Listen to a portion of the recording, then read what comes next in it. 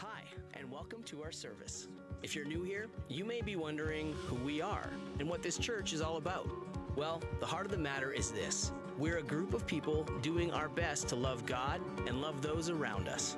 One of the ways we express this love is through worship, because our God is truly amazing.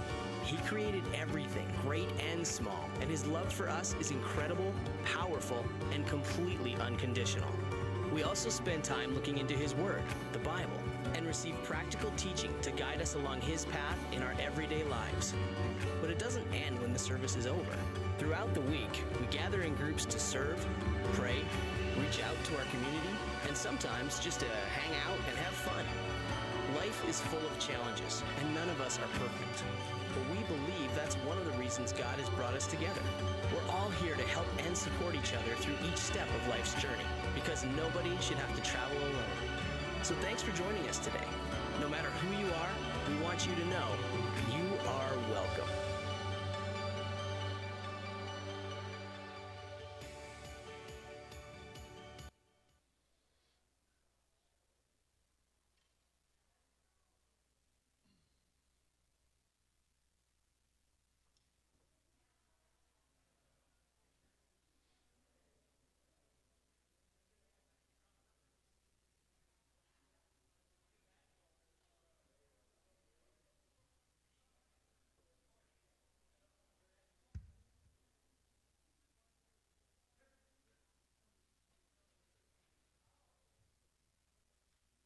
Morning, everyone. Sorry about that. I was watching the clock, and apparently our clock is not correct. So, welcome everyone online. So good that you can be here with us. And thank you for everyone for coming. It is a great day to praise the Lord. Amen? Amen. All right. Well, today I just have a few announcements before we get started. Let's see. Oh, before we get started, I should tell you who I am. I am Pastor Mindy, the children's pastor here, and I am so glad to get to be up here and joining you guys as part of this worship. Our children's ministry is still joining us here in the sanctuary. Make sure your kids get their boxes out in the front area there. All right, announcements. We have coming up soon a movie night and worship night for all the families, and that is going to be September 19th at 7 p.m. here at the church in our back lot. So start planning for that. There we go, we got a slide up there. So save that date. More information will be coming so that you can plan to attend that. Should be a really great time so that we can just come together and fellowship. For those of you that are here live on your way in, you probably saw all the chalk drawings out there. Yesterday we hosted a leadership training for the American Heritage Girls. That is a scouting troop that we host here at the church. We also have Trail Life, which is boys, and starting September 14th, there will be an open house. So if you're interested for your children, come out and check that out here at the church. Let's see. Also, if you would like to worship this morning by giving your tithes and offering, you can go online on our website and give online so that you do not have to give up that act of worship.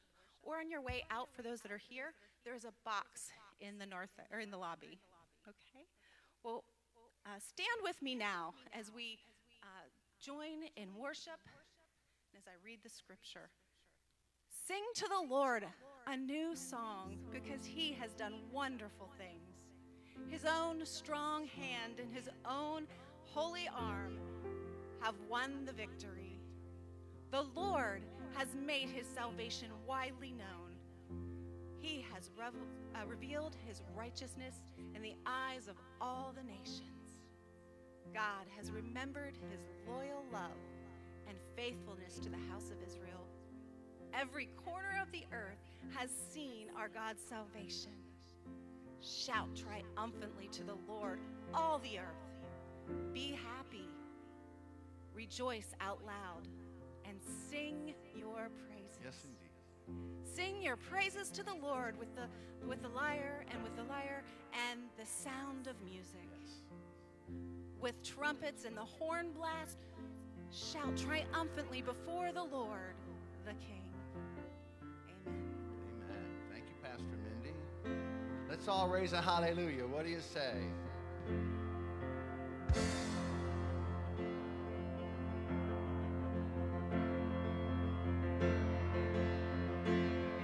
I raise a hallelujah in the presence of my enemies. I raise a hallelujah louder than the unbelief. Come on, help me out now. I raise a hallelujah. My weapon is a melody. I raise a hallelujah. Heaven comes to fight for me. Here we go. I'm gonna sing in the middle of the storm. Louder and louder, you're gonna hear my praises roar. Up from the ashes, hope will arise. Death is defeated, the King is alive.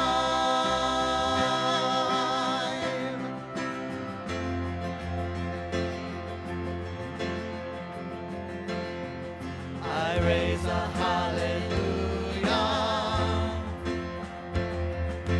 with everything inside of me. Raise a hallelujah. I will watch the darkness flee. I raise a hallelujah in the middle of the mystery. I raise a hallelujah. Fear you lost your hold on me. Come on. I'm gonna sing in the middle of the storm. Louder and louder, you're gonna hear my praises roar. Up from the ashes, hope will arise. Death is defeated, the King is alive.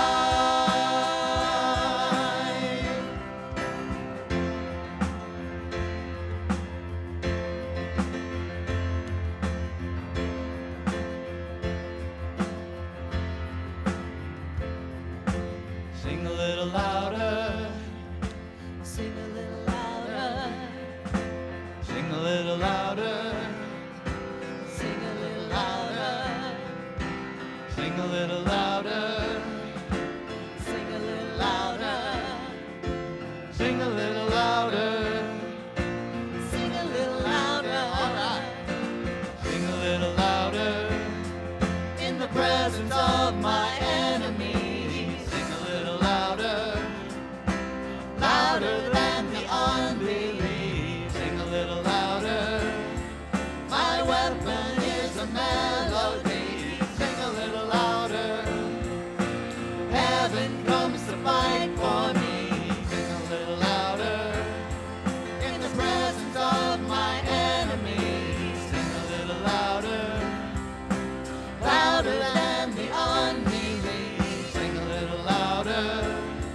My weapon is a melody. Sing a little louder. Heaven comes to fight for me. Sing a little louder. Come on. I'm gonna sing in the middle of the storm. Louder and louder, you're gonna hear my praises roar. Up from the ashes, hope will arise. Death is defeated, the King is alive. I'm gonna sing in the middle of the storm.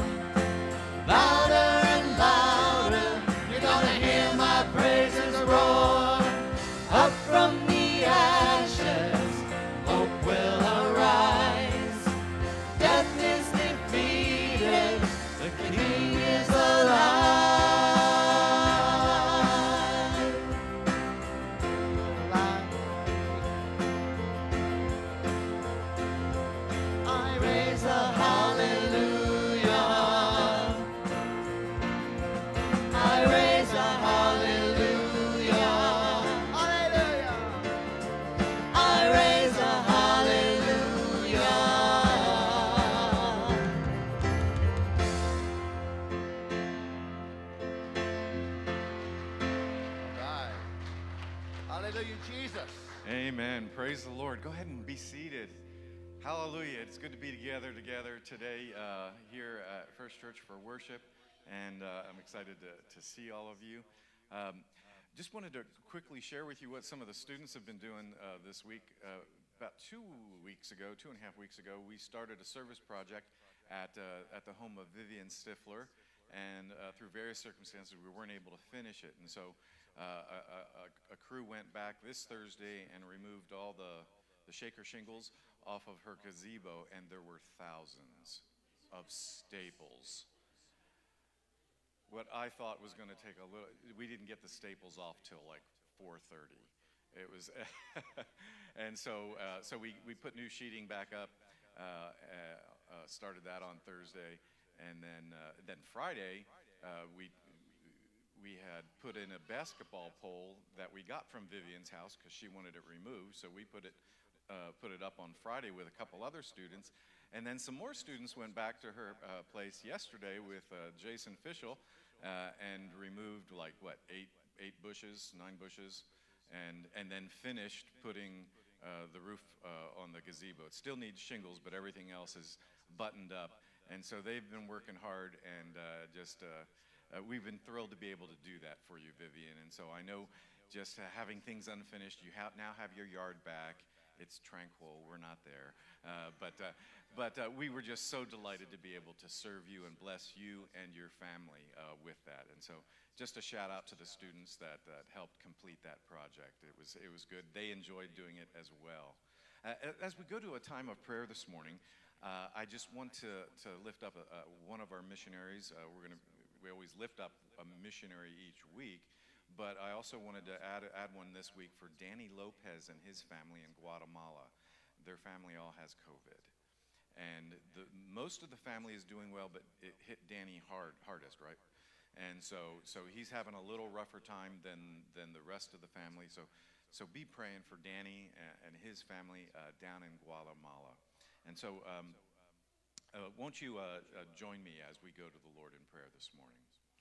Lord, I give you a shout of hallelujah for being a God who cares about all the things in life. Lord, we thank you for your love and compassion for us. We thank you first and foremost for your son, Jesus, for he is the one that has restored our relationship to you. And so, Lord, we thank you for all that he has done for us. We thank you for the gift of your Holy Spirit that is with us every day when we come and accept your son, Jesus. And so, Lord, we are not alone. And so, Lord, neither is Danny and his family in this time of experiencing COVID in a real way. And so, Lord, I pray that you would see them through this, that you would give them strength, so that they can get about doing the ministry that they have such a passion for, of sharing Christ with people in Guatemala. So bless them and encourage them.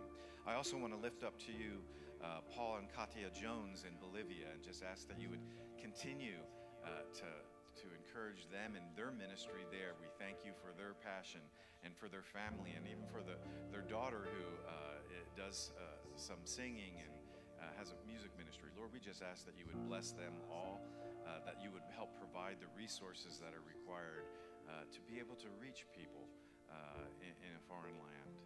And Lord, I also just thank you for the church and how we are a family. And this morning I just bring to you Don and Judy Beringer and Sarah Bittner and Mark Bland. And Lord, we thank you that each one of them has a strong faith. And Lord, we just pray today that you would meet each one of them at their point of need, because Lord, we all have needs, and we could use a touch from you. And so, Lord, I ask that you would do that this morning, that they would sense your presence fully alive in their lives. And Lord, I also just thank you for this time of worship that we have together. Pastor Josh is starting a new series, and it's about spiritual depression. And so, Lord, it's a real thing. And so, Lord, may we learn from your word today through Pastor Josh. Lord, that you would just help us to become healthy, mature, strong Christians. And Lord, that we might be able to in turn encourage others. And Lord, we also just thank you for the offerings that have been received from week to week and the offering that's going to be received this week. Lord, we ask that you would bless it to strengthen your church here in Talmadge and also around our community and around the world. So Lord, we thank you for the faithfulness of this church as they give. And now may we give you our all as we continue to worship you in all of your glory, your holiness, and truth. It's in your name we pray. And all God's people said, amen, amen.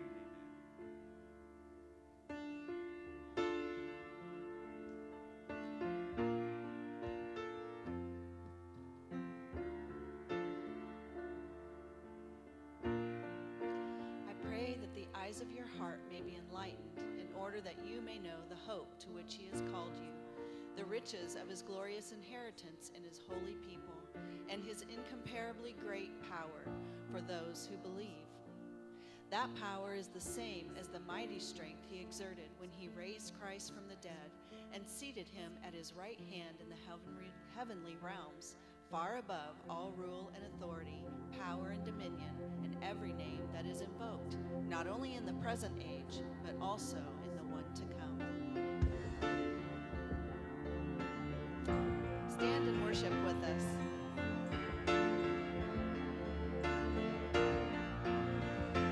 I can see waters raging at my feet. I can feel the breath of those surrounding me. I can hear the sound of nations rising up. We will not be overtaken. We will not be overcome. I can walk down this dark and painful road. I can face every fear of the unknown. I can hear all God's children singing out. We will not be overtaken. We will not be overcome. The same power that rose Jesus from the grave, the same power that commands the dead to wake, lives in us, lives in us. The same power that moves mountains when he speaks, the same power that can calm a raging sea, lives in us, lives in us. He lives in us, lives in us. We have hope that his promises are true. In his strength there is nothing we can't do. Yes, we know there are greater things in store. We will not be overtaken. We will not be overcome. The same power that rose Jesus from the grave, the same power that commands the dead to wake, lives in us, lives in us. The same power that moves mountains when he speaks, the same power that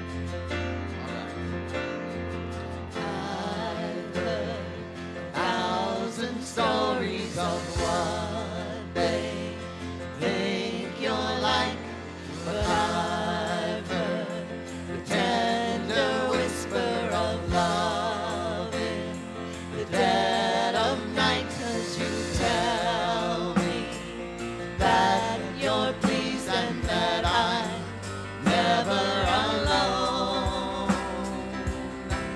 You're a good, good Father. It's who you are. It's who you are. It's who you are. And I'm loved by you. It's who I am. It's who I am. It's who I am.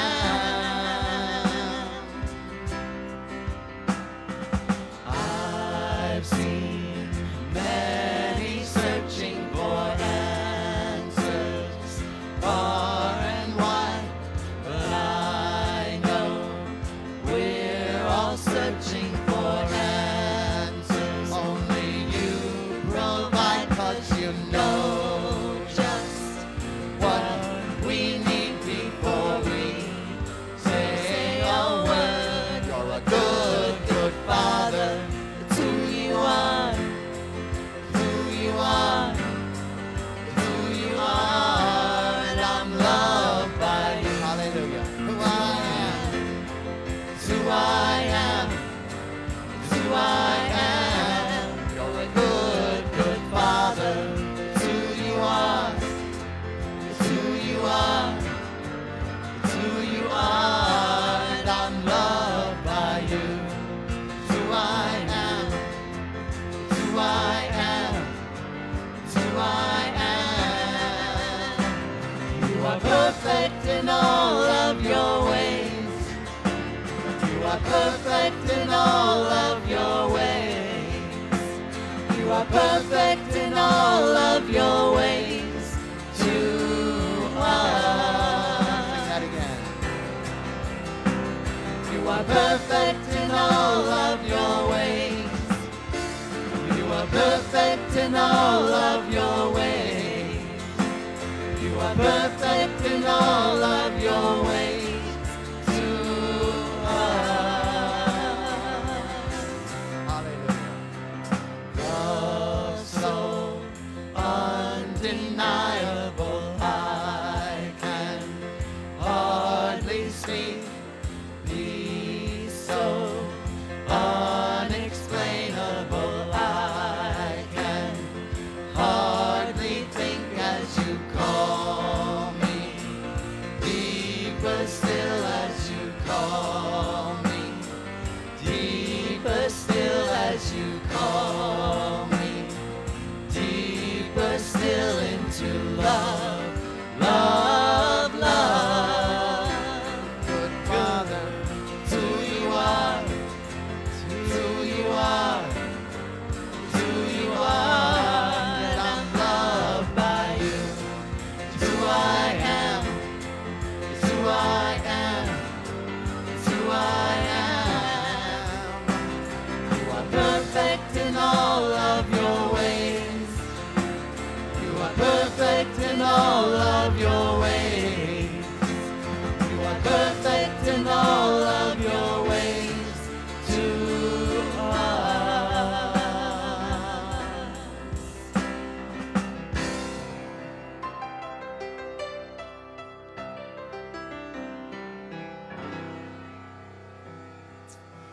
Father, as we come to you this morning, we do acknowledge that you are perfect in all of your ways. And so we have risen a hallelujah to you. We have remembered right now that the same power that rose you from the dead lives in us.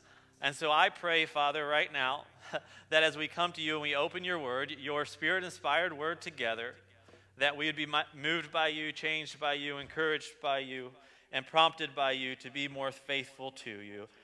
And in Jesus' name we pray. All God's people said, amen. Amen. You may be seated.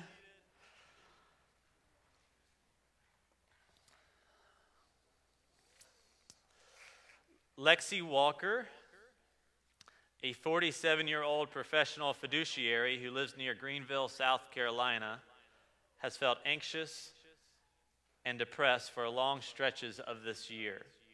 She moved back to South Carolina late in 2019. Then her cat died. Her father passed away in February.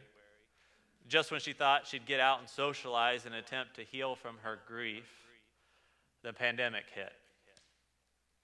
It's been one thing after another, Walker said. This is very hard. The worst thing about this for me, after so much, I don't know what's going to happen. That was an experience shared in an article on June 16th, published by the Associated Press. The title of the article was, "Americans are the unhappiest they've been in 50 years. When you read, you discover why. We obviously have fallen on some difficult times, and as you read through the article, what you discover is that people generally aren't real hopeful for the future. And to be honest, hope is rooted in a positive outlook on the future. When you are hopeful, you have a positive outlook on the future. You think something good is going to happen in the future. And right now, a majority of our countrymen, countrywomen, the people that we live around are fearful of the future. Americans are afraid of the future right now. The AP shared a little more of their findings about life in the pandemic.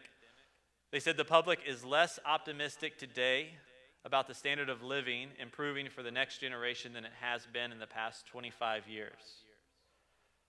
Only 42% of Americans believe that when their children reach their age, their standard of living will be better. A solid 15% or 57% said that all of this in 2018, that things would get better for their children in the future.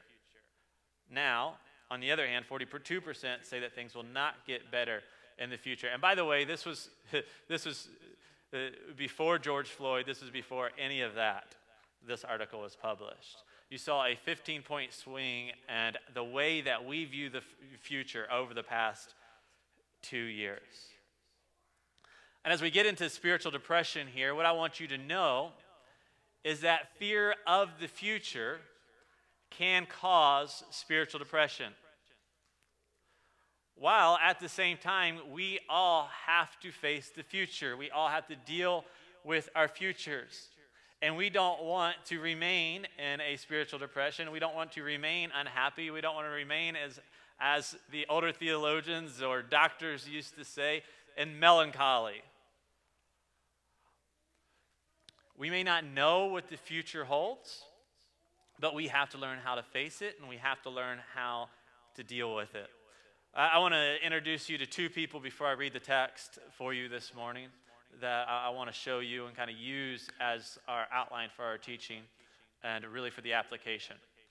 The first is a man named Paul. Many of you are very familiar with Paul. If you read your Bible, especially if you read your New Testament, if you're part of the church, right, you've heard me read Paul's writings a lot. You've heard me talk about Paul. Well, Paul is somebody I want to introduce to you, but I just don't want to introduce him to you. I want to introduce his current context to you. Paul has gotten older. At this point in time, he is in Rome. His goal was to take the gospel to Rome and then eventually get to Spain. For them, they kind of saw the ends of the earth as Spain. He was just going to kind of continue and spread the gospel and keep going. Well, Paul finds himself at this point as he's writing to a man named Timothy, who I will talk about here in a second. He finds himself in prison in Rome, not for the first time, but for the second time here as he's writing to Timothy. And Paul basically is, we believe, most people believe, he's probably seeing kind of the writing on the wall here. That his life is probably going to come to an end in prison. He's probably either going to die in prison or they are going to execute him at some point in time. And so for Paul, as he writes to Timothy, his outlook is bleak, right? It's just not looking good for him. His future is not what most of us would want for our own lives. So Paul pretty much, for the most part, as he's sitting in this prison, and he probably knows kind of what awaits him, his basically plan, although he knows God can change those plans, but his plan is probably to die in prison. He believes that this letter that he is writing to Timothy will probably be his last letter to Timothy. Now, let me introduce you to Timothy. Timothy was a man that Paul helped mentor in the faith. Paul was involved in a place called Ephesus, and the Christian church was spreading throughout Ephesus, and Timothy is one of the leaders in Ephesus. If you read through Timothy, what you'll discover is Timothy was one of the younger leaders in Ephesus, and Paul poured into him, and Paul was an encourager in Timothy's life as Timothy dealt with what would be like a lot of false teachers. You know, you think that our culture is difficult to deal with when it comes to Christianity. Well, Timothy's was much worse. It just was. And it was hard to formulate a church and get churches together and keep people unified because false teachers would come into the church and they would try to go off and do their own thing, and they would teach things that weren't true and weren't right. And it's part of Timothy's job is even as a younger man to make sure that people understood what the gospel was, what Jesus taught, and what should be taught in their churches. And so one of Timothy's jobs is to keep the church united, and he also doesn't want to be sent to jail and put on the chopping block. And so Paul is writing to him, trying to encourage him, and Timothy is trying to keep everything straight. And he realizes during all of this that probably his sounding board, right, the person that he would go to in times of trouble, is no longer going to be around. And so I believe as you read through these letters that Paul sends to Timothy, Timothy is probably very fearful about Paul's fate, because Timothy, for two reasons. Timothy wants Paul around, so he knows what to do. And second, Timothy knows that he could suffer from the same fate that Paul suffers from if he continues to do what Paul has called him to do. And so Timothy has the same outlook potentially for his future as he looks at Paul. And he's wondering if he is going to have the ability to lead without Paul and the strength to lead without Paul around. So that's the context of this letter. Paul is writing to Timothy, so these are Paul's words, the older man in ministry to the younger man in ministry, and this is what he tells Timothy as Timothy is relatively fearful of the future at the moment. Here it is. And this is what he says. For God has not given us a spirit of fear or timidity, but of power, love, and self-discipline. So what does Paul tell Timothy here about fear? First thing I want you to see, he's relatively clear about this. And it's this, is that fear of the future is not from God. Fear of the future, according to Paul, who is sitting in prison, awaiting death, is not from God. Timothy fears the future. Paul is in prison, and he is making it clear. Fear of the future is not from God. So if fear of the future is not from God, where does it come from? If you were with us here 2 weeks ago, I started this series 2 weeks ago. I recommend that you actually go back and listen to that or watch that if you haven't, because we talk about where some of the roots of spiritual depression come from. I'm going to talk about two according to fear. One is a review from 2 weeks ago, but it's important that we get to the sources of the areas of our life that keep us down, and that keep us from enjoying the joy of the Lord. Keep us from being and becoming who we should become and getting through the circumstances that God promises to get us through the way that he promises to get us through them. And so where does fear come from if it's not from God? Here is one of the places that it comes from, right here. It's your temperament. What I mean by this is I mean your personality. That's what I mean. Some people are more likely to be fearful than other people. I would just tell you this. I've been here for about 7 years now. Many of you have been here the entire time I've been here. If, something kind of bad happens in a particular person's life, or just if in the life of our church, we decide to kind of maybe do something a little different, to make a little change, I can tell you who is going to come to me. Right? And tell me all of the reasons that they don't think it's a good idea or that they're fearful that it might not work. Right? I can just tell you that. And I'm not saying that those people aren't good Christians and that I don't respect them and that I don't want that to happen necessarily. Sometimes people come with some legitimate concerns that we haven't thought about. Right? And so it can be helpful. But I also know that many of those people, they just operate out of fear a lot of times. It's kind of built into them, right? You're just more prone to be fearful. You're more cautious by your very nature. It's your predisposition to a certain extent. So any change in your life, any transition, can sometimes cause an extreme amount of worry and anxiety. Sometimes this is connected deep kind of just within your personality, just kind of you were just almost kind of born that way. Sometimes it's because you've had things happen to you in the past that has even changed the way you look at the future and what could happen in the future. And so you're just kind of more afraid than other people might be generally throughout your life. Everybody has strengths and weaknesses. People in the church are like this. And even different situations cause us to fear at different times. Paul himself, the writer of 1 Timothy here, or 2 Timothy in this case that we've been talking about, he had fears in his life. There are times in his life where he was prone to fear. There were times in his life where he lacked self-confidence and even lacked faith. Paul, when he goes to the Corinthian church, we want to talk about a church that was just messed up and an awful culture. Read through 1 and 2 Corinthians, right? And you'll think the culture that we're living in is relatively tame. You'll think the problems our church have are relatively small. Well, when Paul shows up to the Corinthians and the Corinthian church, here's what he tells them in chapter 2, or writes about in chapter 2 when he writes back to them. He says, I came to you in weakness and in fear and much trembling. Paul, this great preacher, great writer, a guy who understood Jesus' teaching, understood God, understood the power of God, probably better than any of us in this room, goes to people, and he said, when I came to you, I was afraid. I was afraid.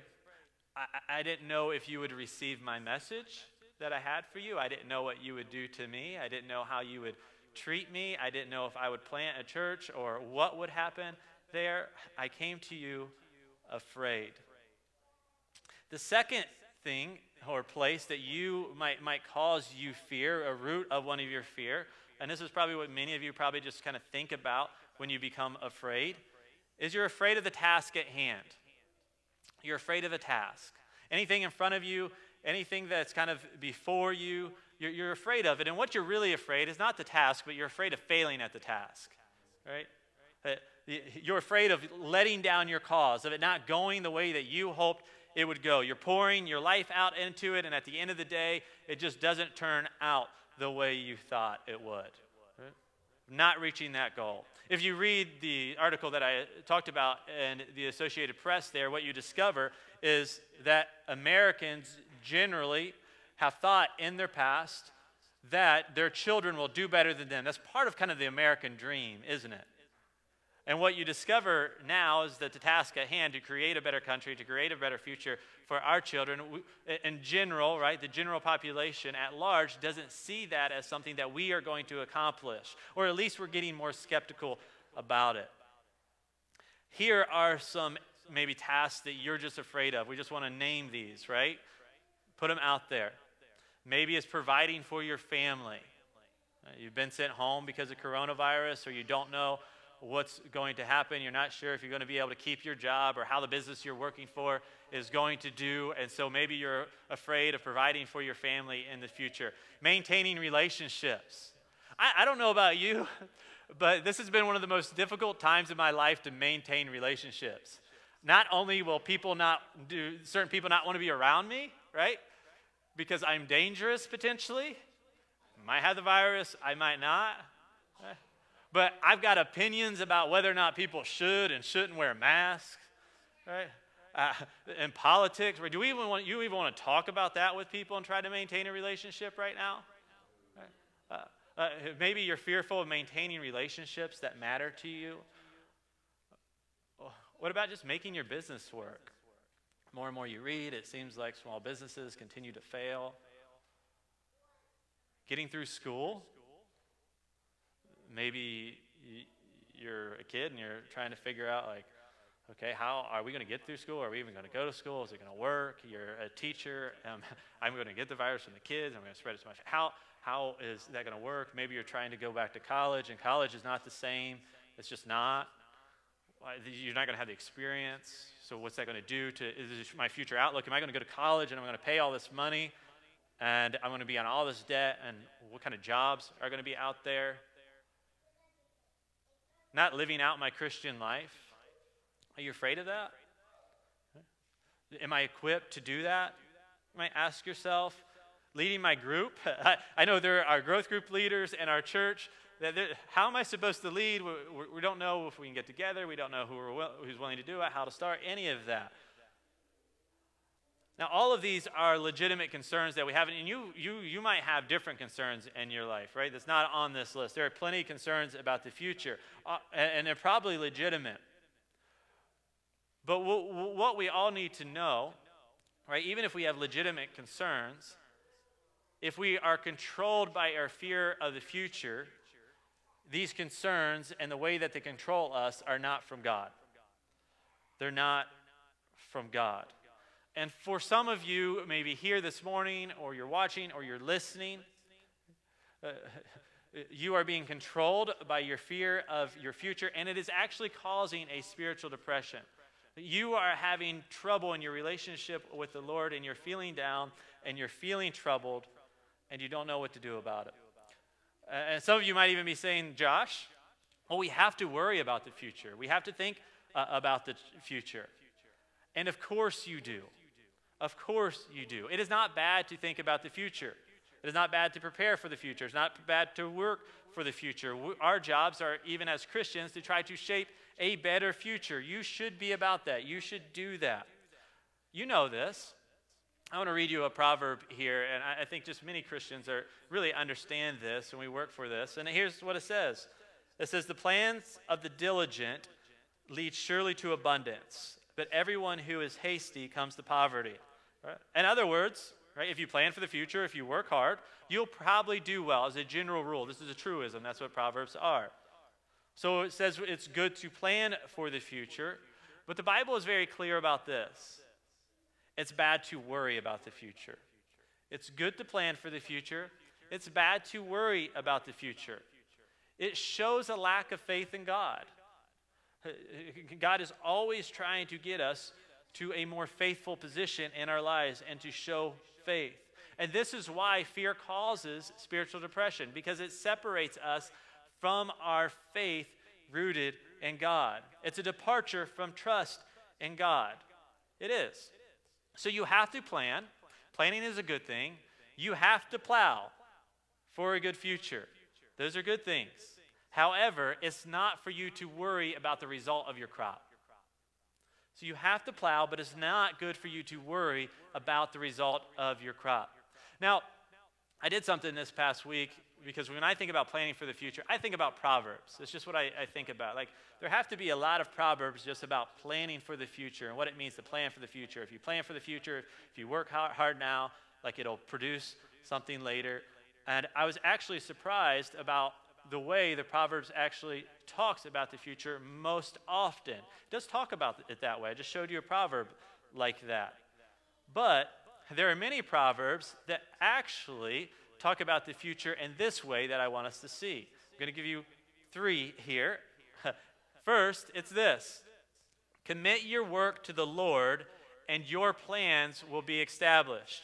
In other words, we have to give God charge of our plans. Your plans have to belong to God. So you make plans, but as you make them, as you think about the future, as you're worried about the future, you have to give those plans and that future to God if you're going to do it in the way that we should go about it.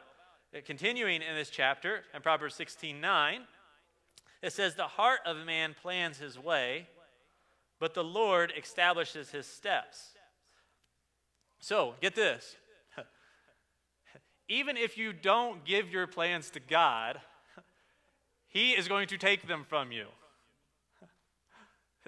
So you should give your plans to God. If you don't give your plans to God, He is going to take them over.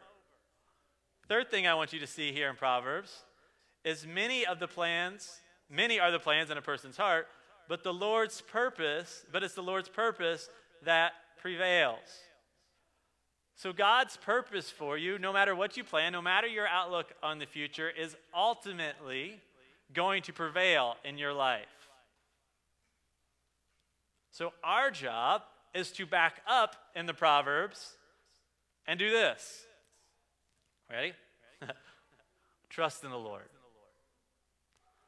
Trust in the Lord with all of our heart, not to lean on our own understanding. Proverbs, I didn't put it in here. I should take you back even further. Proverbs 1, right?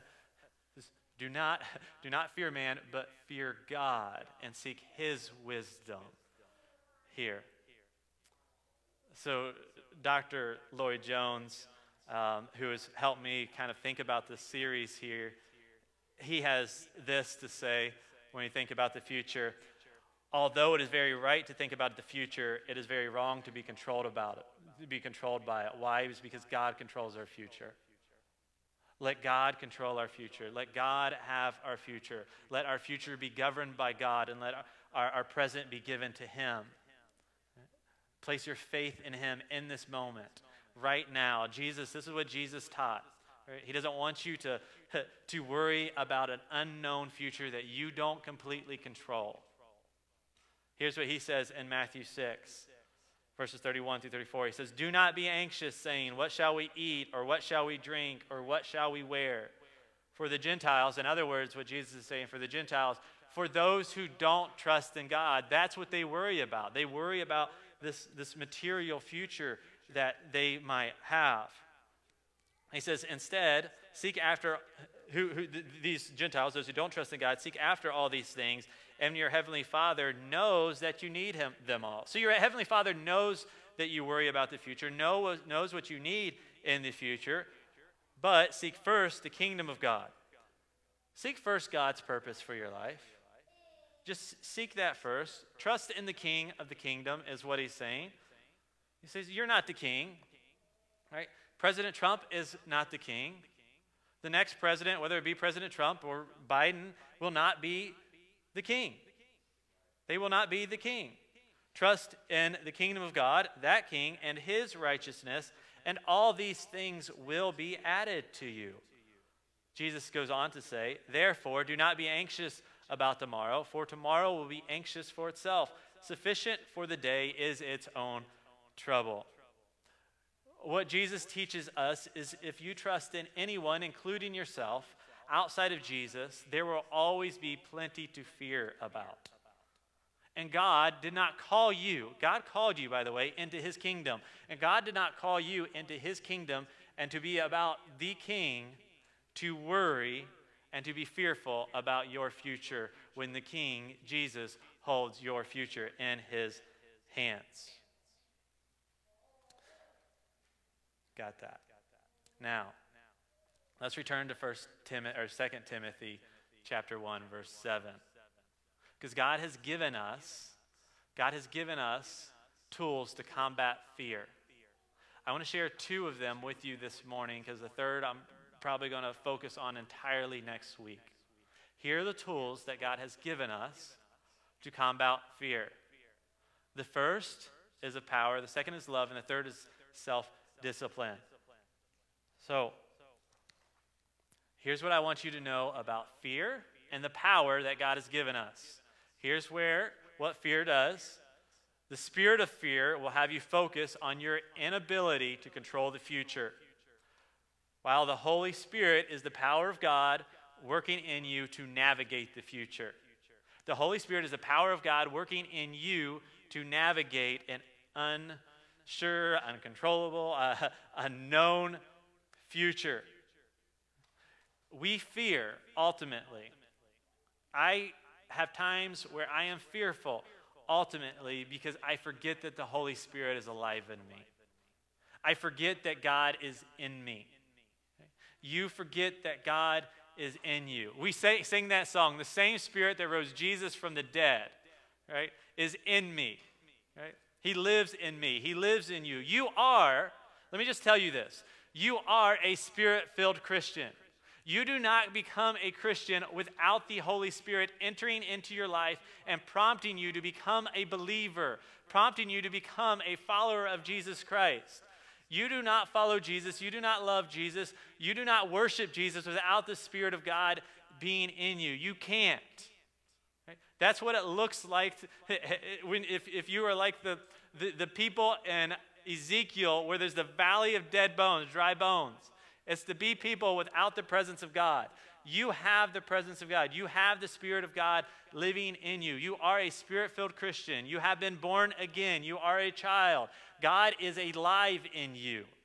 He is.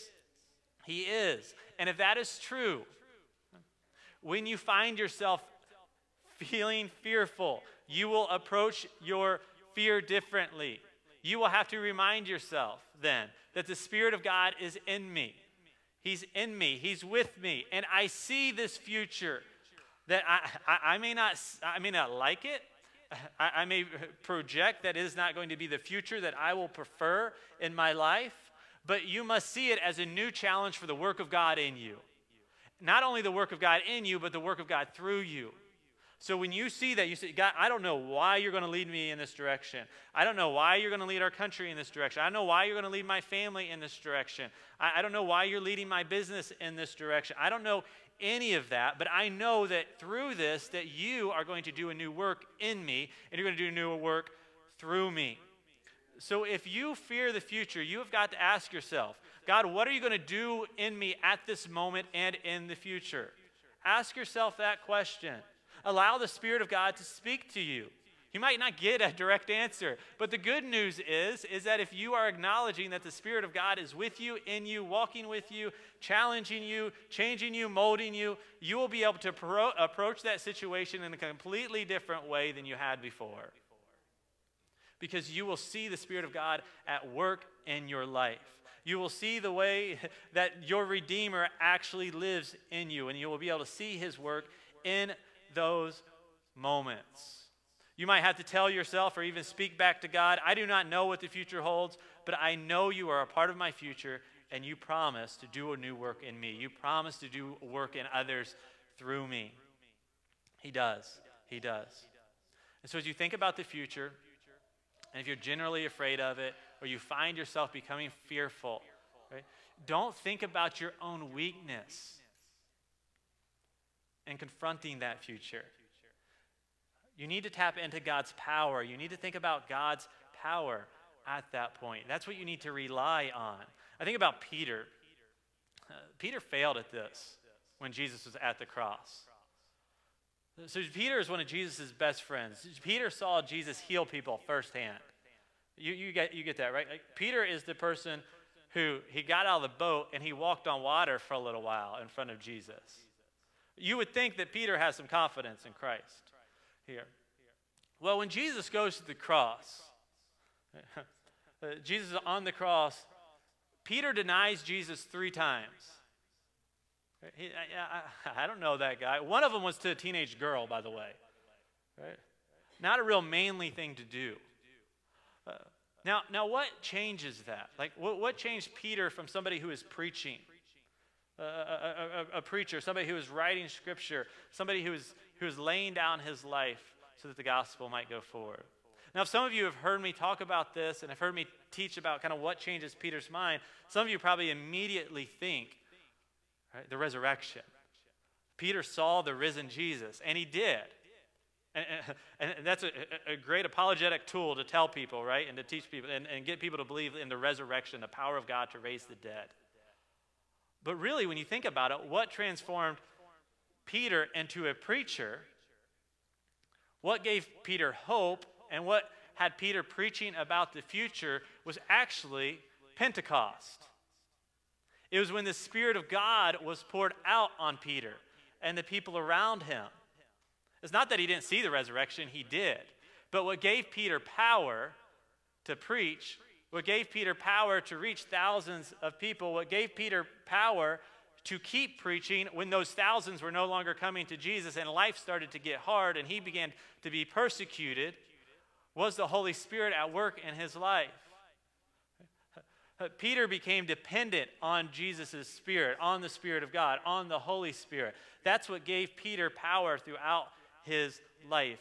And he preached and he did the work of God until eventually he was martyred. Tradition has it that actually Peter was crucified upside down. So let me just ask you, right? What are you afraid of? What are you afraid of? Are you afraid of change? Well, God's going to do a new work in you. God is going to do a new work in you. Are you afraid of failure? Well, tell yourself, the Spirit of God is in me.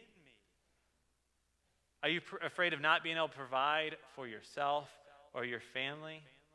Remind yourself, God is my provision. What about being judged? Well, if I do this, if I say this, if I go here, you are justified and forgiven by God. You are righteous and being made righteous. Go make mistakes. Go out there. Right? Don't be afraid. Take some risk if you need to do what God has called you to do. Are you afraid of losing control? Tell yourself you already surrendered that to God. Are you afraid of who you are becoming? The Spirit of God can change you. Are you afraid of death? The Spirit of God is going to raise you with the same power that He rose Jesus Christ. God gives us that Spirit. We have that power, and we must use it. We must remind ourselves of it. So the first thing that Paul reminds Timothy of when he tells him that fear is not from God, I'm not talking about foolishness here, just to be clear, but that fear is not from God, but instead He has given us power. He's given us the Holy Spirit power. The second thing that Timothy says that He has given us is love. He's given us love. And here's why. Fear will always have you focusing on yourself. This is what fear does. Right? We call this navel gazing. Right? As you look at yourself. Love has you focus on others. Gets you from here to here. Right? Your spiritual depression, if you feel like you're in a spiritual depression, if you feel like fear is a part of it, it may actually be because of an over-obsession on yourself. It may be because you are over-obsessed about yourself and what might happen to you. And the Spirit of love actually delivers us from the spirit of self-love and self-concern only. Now, what I am not saying is that you should hate yourself. I am not saying that. Jesus loves you. You should love you. Right? You just should not be absorbed with yourself. Self-love should not be the thing that controls you, but rather our love for God and our love for other people. Jesus, as he was going throughout his life, he knew that he was loved by God. He knew that the Father loved him. So Jesus didn't have to go around showing everybody how much God loved him. No. What Jesus was able to do is he was freed by the love of God because he knew he was loved by God to go and love other people. And so Jesus' ministry was primarily spent showing other people how much God loved them and how much he loved them. Jesus' death and his resurrection were about the love of God. Jesus dies in our place because he loves us. Jesus rises from the dead because he wants to be with us and has prepared a place for us. The love of Christ is the way that we are supposed to live our life. We are supposed to love the way that Christ loved. What does Christ's love show us? How are we supposed to do this? We are supposed to sacrifice for other people. That's what we are supposed to. That's how we express our love as Christians. Jesus loved us so that we will love others. Jesus poured out his life so that we will pour out our lives for others and our love for them. So one of the keys of not fearing for your future is actually to make the present better for others. One of the keys of not fearing for your future is to make the present better for others. Some of you may have heard of Eric Liddell. Eric Liddell was known as the Flying Scotsman. In 1924, he won the 400-meter dash in the Summer Olympics. The crazy thing about that, though, is that he was not a 400 runner. He was a 100 runner. And he had to run the 400 because the 100 was run on a Sunday, and he refused to run on a Sunday. And so he told England that he would not run the 100, but that he would only run the 400. A lot of people did not want him to run the 400, only wanted him to run the 100 because that's what he was the best at. He was the best in the world at the 100-meter dash, and nobody knew if he could win the 400 or not. He said, well, I'm not going to run the 100 if the 100 is on Sunday. And so he decides to run the 400. Any of you who know anything about track, those are two very different races. And yet he was athletic enough not only to be the best in the world at the 100, but he became the best in the world at the 400. You can imagine that this guy was a pretty good athlete. He was one of the top rugby players in England. After he won the Olympics, won the 400 in 1924, he became a very sought-after speaker. People wanted him around. They wanted him to speak. They wanted him to travel around and be in front of people and to train with other Olympians and to talk about all of that. Well, sooner than a year after winning gold in the Olympics, he went to China, where his parents spent most of their lives as missionaries to return to work with the poor, the down and out, and those who did not know the gospel of Jesus Christ. Those who had very little training with the Bible. And so he's there until 1941, and I want to read to you a little bit about Eric Liddell's life. In 1941, when the Second World War entered China, Liddell had an opportunity to go home to England. Instead, he decided to stay. Eventually, the Japanese took over the mission, and Liddell was placed in an internment camp where men, women, and children were treated horribly and starved. Now, people react in all sorts of ways when their present and future is bleak.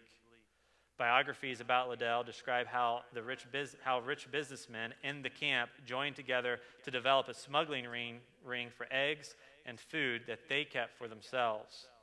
Liddell had to convince them to share with the women and children. Liddell's biographers, both Christian and not, describe many of the other Christian missionaries being no better than the rich businessmen. They were described as forming cliques who moralized and generally acted selfishly. Many of the missionaries spent most of their time criticizing the drunks, the gamblers, and the young people who caused trouble without lifting a finger to help to serve others in the camp, while they were all in their time of desperation and depression. Liddell, on the other hand, decided to love others. He devoted himself to helping the elderly, teaching Bible classes at the camp school, arranging games, and teaching science to the children because he had a science degree from Edinburgh. The children in the camp referred to Eric as Uncle Eric. Landon Gilkey, who also survived the camp and became one of the most prominent theologians in the United States, said this of Liddell: "Often in an evening, I would see him bent over a chessboard or on a model boat or directing some sort of square dance, absorbed, weary, and interested, pouring all of himself into this effort to capture the imagination of these penned-up youth. He was overflowing with good humor and love for life, and with enthusiasm and charm. It is rare indeed to meet such a person who has the good fortune to meet such a person, a saint. But he has come close as it is to being a saint as anybody I've ever known." Now, I wish I could tell you that Liddell survived this camp, but he didn't. The former Olympian and missionary died in that camp from a brain tumor. However, Liddell didn't just die in that camp. He resolved to truly live for as long as he could. He lived through his love, and he gave others life in that camp that was meant to dehumanize them. If you read about Liddell's life, about his time in this camp, you'll notice that he battled with depression and fear like each of us do. But what we see different in Liddell's life than in others is that he chose not to obsess over the self, but rather to show God's love to other people in his midst. Eric may have died in that camp, but while he was alive, he lived. He was not controlled by his fear, but by love. He focused on helping others, live while they were going through difficult times. The Spirit of love will have you create a better existence for others. So let me ask you this question, end with this question. Do you want to walk out of your fear of the future?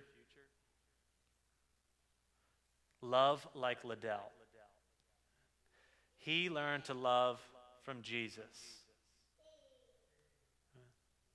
I believe that living without a paralyzing fear of the future is not out of reach for anybody in this room. It's not out of reach for any of us. The power of God is in us. He has given us this kind of love. We just need to be reminded of it. We need to remember it. We need to be compelled by it. That is true. That is truth. That's God's word for us. If this isn't true in your life, it can be. The way to make this true is to receive Christ as Savior. Christ has the power to do this in anybody's life for anybody who believes. Jesus died to show his perfect love. Jesus was risen in perfect power. And I believe that if you are not a follower of Jesus Christ, that he is calling you to walk out of fear and calling you to himself in this moment. So I am asking you to make Jesus your King, to make Jesus your Savior, to make Jesus your Lord, to give Jesus your present and to give him your future. He can help you with this fear if you give him your life and receive his Spirit and walk with him. Ask everybody to bow their heads and pray with me this morning.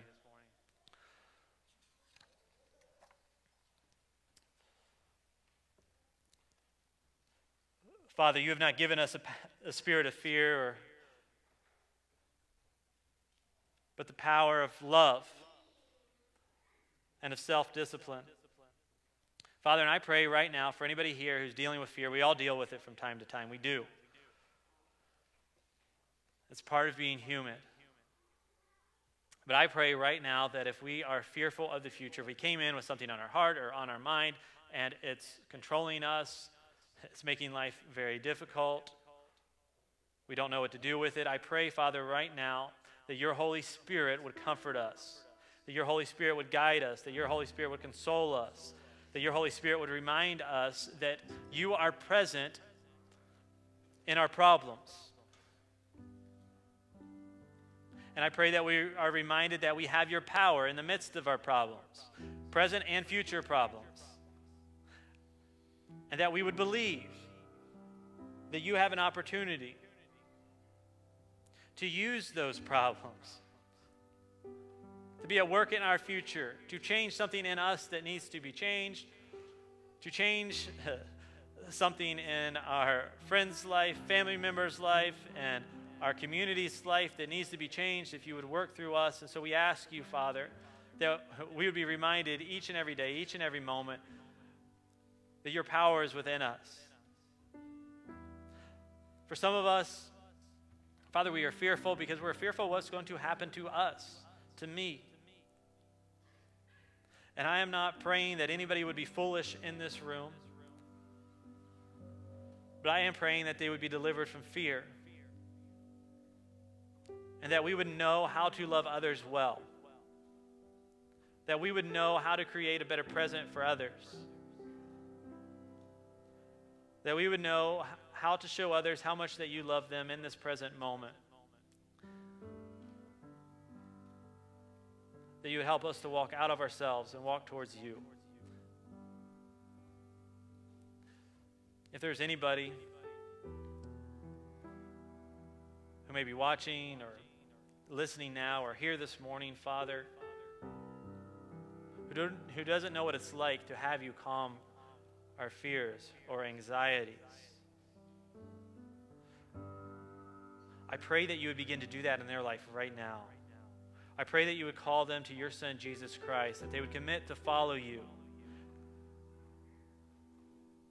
that they would believe that you are good to them, that they would believe that your Son, Jesus, is Savior, that they would believe that he has risen from the dead, that your Spirit would do something supernatural in them right now, and they would confess you as Lord, and that you would remove that worry and that anxiety that is in them. Father, you are good. And we are thankful that we do not have to worry about tomorrow because you are the God of tomorrow. And it's in Jesus' name we pray. Amen. Amen. We haven't been doing this a lot, and you can still do this in social distance if you want. Maybe you have something that's been on your heart or on your mind, and you want to come to the altar and pray. I'm going to encourage you, if somebody is at the altar and praying, we're still going to social distance, and so keep your distance from them. But maybe there's something you want to pray about. As we sing this last song, the altars will be open before I come up and give our benediction and close this service. So you're welcome to come forward and use the altars.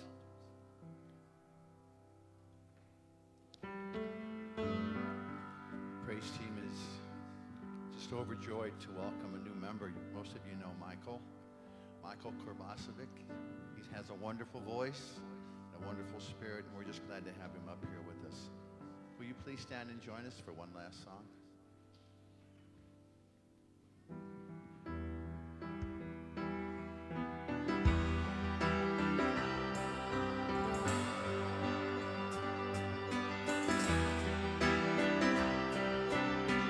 Here we go. I believe in the sun. I believe in the risen one. I believe I overcome by the power of his love. Amen. Amen. I'm alive because he lives. Amen. Amen. Let my song join the one that never ends because he lives.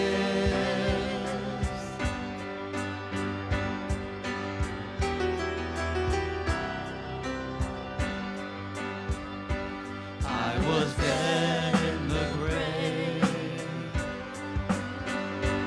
I was covered in sin and shame. I heard mercy call my name. He rolled the stone away. Amen.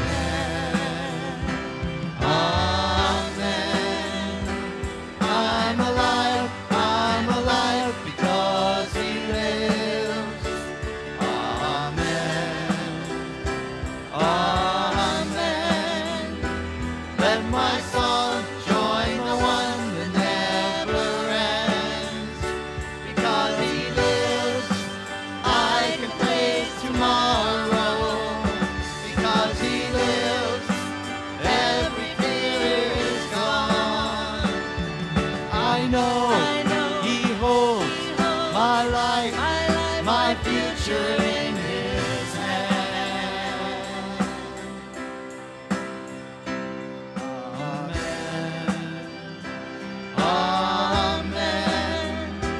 Amen. I'm alive because he lives. Amen.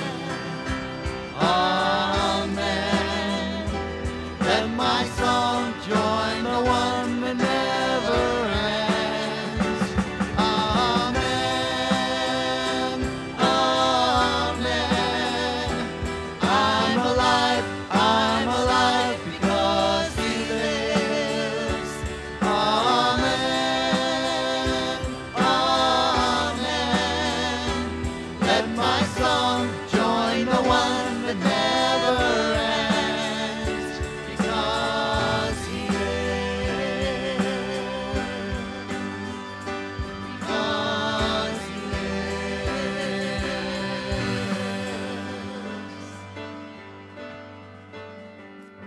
Amen. I'm alive because he lives. Amen. Amen. That is the truth. Well, as you go here this morning, I just want to remind you how good it is to see you. No, and I mean that. It is good to see you. It's weird not seeing a lot of the people that we're used to seeing, and so I know some of you are here for the first time, and so it's good to see you. It was good yesterday. We saw the men, some of the men for the men's breakfast, and it was good to see you all and spend time with you. I really enjoyed that. I obviously think fellowship is very important, but as we have in the past weeks, I am going to ask if you want to fellowship to make sure you do it outside. I don't want you to be fearful, but I also don't want you to be foolish. So we are asking that if we're going to fellowship, to do so outside. It's good to be with you here this morning. Let me leave you with this benediction. May the Lord bless you and keep you. May the Lord make his face shine upon you and be gracious to you. And may the Lord watch over you and give you peace. Yes. Amen. Oh, God.